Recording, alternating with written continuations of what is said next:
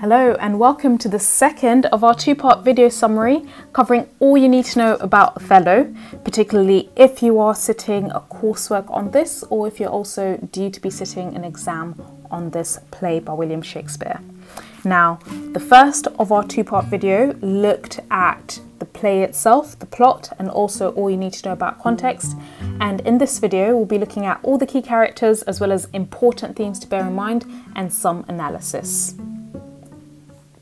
So when it comes to key characters, there are three major characters that you should be very intimately familiar with.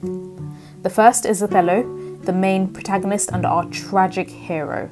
Now, I've mentioned this in the previous video. Do remember that this play is a tragedy, and a tragedy always refers to a play where the main character or the protagonist, in this case Othello, is essentially a good and noble person. However, due to a tragic flaw that they have, they make a series of mistakes which ultimately leads to their downfall. In the play, we'll learn that Othello is an outsider, both literally in terms of his appearance, he's a Moor, he's of African descent, but also figuratively. That's why he's an easy target for Iago. Even if he commands Iago, we find that Iago is still able to trigger a lot of his insecurities, which leads to his downfall. Because of his race and his background, he does not fit in Venice. He's often shown as an outsider in several scenes, and he's rarely at the center of the action. However, we also see that he's a great general and a good man at heart. The main antagonist or the villain of this play is Iago. He's seen as one of Shakespeare's worst and most despicable villains. And interestingly, he doesn't seem to have a real motivation for why he does what he does. He seems to mainly enjoy the pain that he causes. On the surface, you can argue that Iago causes all of this chaos and disorder because he was angry at Othello promoting Cassio in terms of rank. However, when you look at the disproportionate amount of chaos that he causes, it also seems to be very gratuitous. He does it just because he enjoys causing a lot of pain. And there are many theories about his motivations and his character, but all that we surely know is that he's an evil person.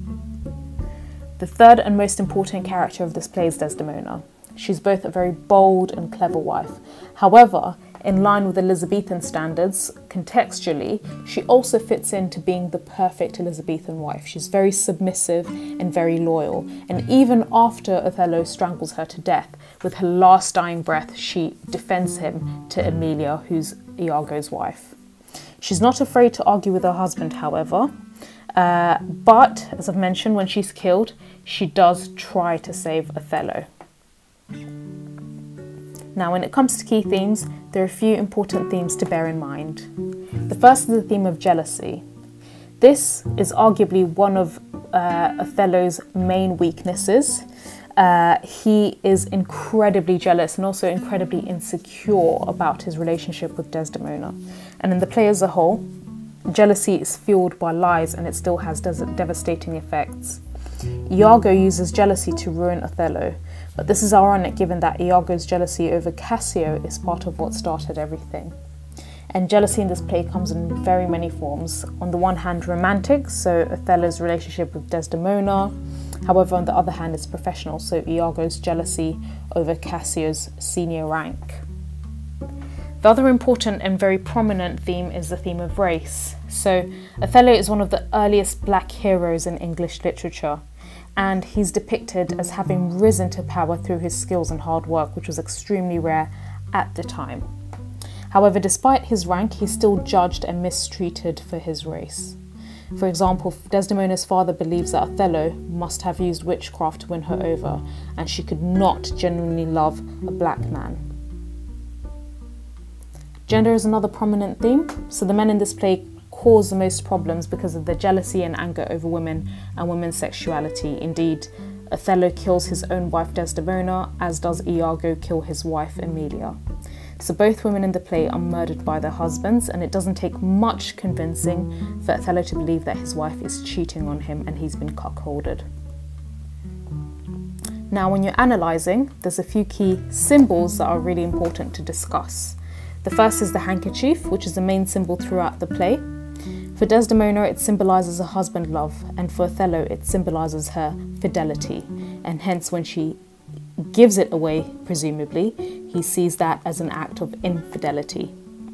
When Othello sees that Cassio has it, he assumes that she is not faithful. It also symbolises Desdemona's virginity. It's white with red strawberries, so in a way, her losing it is like her losing her innocence to another man. And the handkerchief also symbolises how something very small can lead to major problems. The other theme is the candle, because the candle Othello blows out just before he murders Desdemona symbolises him extinguishing her life. Another theme is another symbol is the symbol of animals. So throughout the play, Othello is characterised by many of the other individuals as animalistic, and this has very strong racial and racist overtones. So according to Iago, there's something bestial and animalistic about Othello. He's based, beastly, and somehow beneath everyone else in Venice because of his North African heritage. The animal imagery permeates the play, often referring to Othello's otherness. So that's all in terms of the key characters, the key themes to bear in mind, as well as symbolism. If you found this video useful, do give us a thumbs up, and please subscribe to our channel for more educational videos, and do head over to our website to get and download free revision worksheets for your own self-study and practice. Thank you so much for listening.